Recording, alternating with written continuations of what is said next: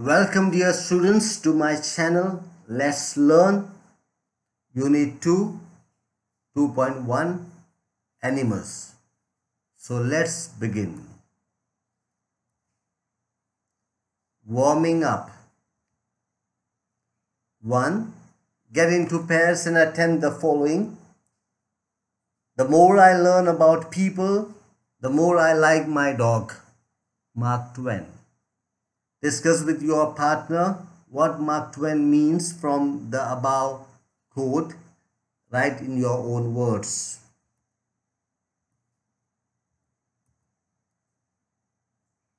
By the above quote, Mark Twain means that his dog has certain qualities which he finds lacking in human beings. Each day, as he comes across different people and learns more about human nature, the feeling grows within him that humans possess many disagreeable qualities that do not help in improving relationships. As a result, he begins to love his dog more than human beings. 2. Put the following attributes or abilities given below in the proper circles. 1 circle, human. 2nd circle, animal, common to both. Answer: human. Cooks, learns computing, stands up immediately, worships God, good manners. Animals, can live for more than 150 years, sleeps in standing position, has 360-degree vision, belongs to various species after birth, common to both, self-control, communicates, love and care, shows gratitude, swims, brings up children. 3. At times, especially when you are frustrated, you wish you were an animal, a bird, a fish, a butterfly, and not a human being. Say which of the above you would choose to transform to and give 3 or 4 reasons for your choice. Answer: when I am frustrated, I wish I could be a bird, so I could fly away from the cause of frustration. At such times, I would like to be far from the noise and crowd on earth and sail in silence across the sky. I would prefer to concentrate on my own thoughts and regain my peace, and the best place for that would be the vast open sky. Flapping my wings would keep me active and busy and help me forget about my worries. 4. We come across many animals in our vicinity. We have also read about different animals in books. Make a list of all animals that fall under various categories. One is given for you. Amphibians, frog, toad. Mammals, cow, bat. Wild animals, lion, tiger, bear. Aquatic animals, octopus, crocodile. Pet animals, cat, dog.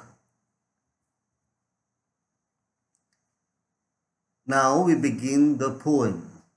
Animals. Walt Whitman, a major figure in early American poetry. In an age when all poetry was rhymed and metrical, Whitman made a break with tradition and wrote a revolutionary new kind of poetry in free verse. He was a nonconformist in all respects, including his social life. The poet tells us that he feels more at home with animals than humans, what he finds complicated and false. Extra information about Walt Whitman. He is a major US poet who wrote about individual freedom, equal rights, and sexual love, as well as about his love for America. Though many readers thought his poems were immoral, he had a strong influence on later American poets, especially the Beat generation. He used the new form of free verse in which lines do not rhyme.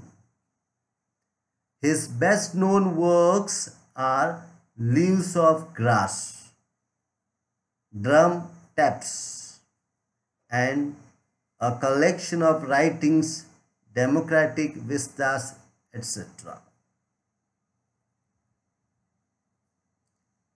I think I could turn and live with animals. They are so placid and self-contained. Here, turn means transform. The poet wishes that he could transform himself and would like to live with animals because they are so placid and self-contained. Placid, not easily upset. They are calm and self-contained. I stand and look at them long and long. I stand and look at them long and long. Figure of speech in this line, repetition, long and long words are repeated. I stand and look at them means he admires them. They do not sweat and whine about their condition. They do not lie awake in the dark and weep for their sins. They do not make me sick discussing their duty to God. Not one is dissatisfied, not one is demented with the mania of owning things. Not one kneels to another, nor to his kind that lived thousands of years ago. My dear friends, make me sick means disgust me. Demented means mad. Mania being crazy, craze. Explanation. The poet expresses the possibility that he could turn and change himself, his lifestyle, and live with animals. The reason is that animals are so calm, so placid, and self-composed. The poet can stand and gaze at them for long hours. He has observed that they do not suffer anxiety or distress. They do not worry, trying to improve their condition. Neither do they complain mournfully about their living conditions. They do not spend sleepless hours expressing sorrow for their misdeeds. They do not disgust the poet by talking to him about their duty to God. Not a single animal seems discontented. They do not behave irrationally, madly pursuing the ownership of worldly goods. No animal kneels to another as a sign of worship or respect, nor to any ancestor that lived centuries ago. Not one is respectable or unhappy over the whole earth. Respectable here, too happy, overjoyed. So, no one is respectable, too happy, or overjoyed, or unhappy over the whole earth. So, they show their relations to me and I accept them. They bring me tokens of myself. They evince them plainly in their possessions. Tokens here, virtues or qualities like innocence, simplicity, contentment. The poet wonders, I wonder where they get those tokens. Did I pass that way huge times ago and negligently or carelessly drop them? Question mark. Walt Whitman. Explanation.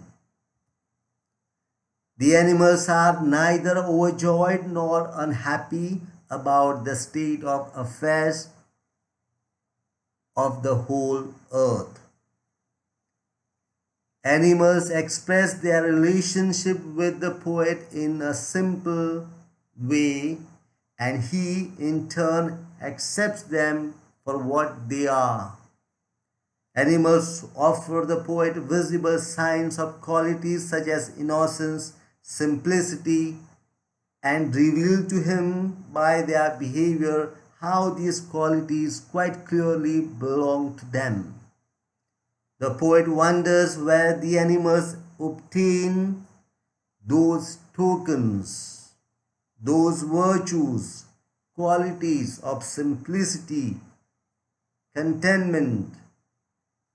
The poet wonders if mankind, if human being represented by the poet himself, once possessed these qualities ages ago and then over the years gave them up unmindfully or carelessly. Questions. What craze do animals never display? Answer.